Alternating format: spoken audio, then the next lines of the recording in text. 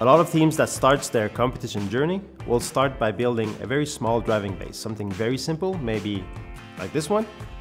And this is really great to learn the basics about driving around, interacting with objects, following lines. But when it comes times to have a little bit more precision, well, something different is needed.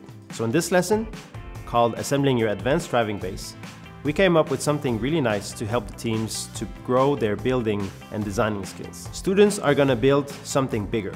And to make sure that everybody is active, that everybody builds something, we made it modular. Some students will build the left and the right part. Some students are going to build the front and the back part. When the modules are put together, sky's the limit. So when teams are building a driving base, they should be able to explain the different features of it. In our case, we've used the large motors as propulsion, the large wheel for precision. We've integrated a clip on and off features for different tools on different missions.